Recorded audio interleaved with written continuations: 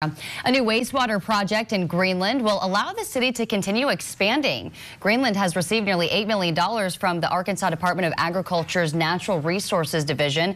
That money will be used to upgrade its lift stations.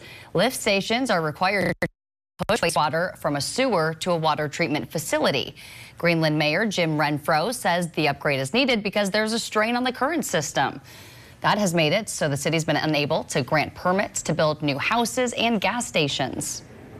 What this will allow is for us, for many years to come, to be able to build new neighborhoods, new housing. We have additional businesses that have been waiting for this upgrade, gas stations, neighborhoods, things to that nature that the developers are already ready to start. Renfro says the project should be completed within the next 18 months. Coming up tonight on KNWA News at 10, you're going to hear from an auto mechanic who works in Greenland on how the city's population growth has affected him and his company.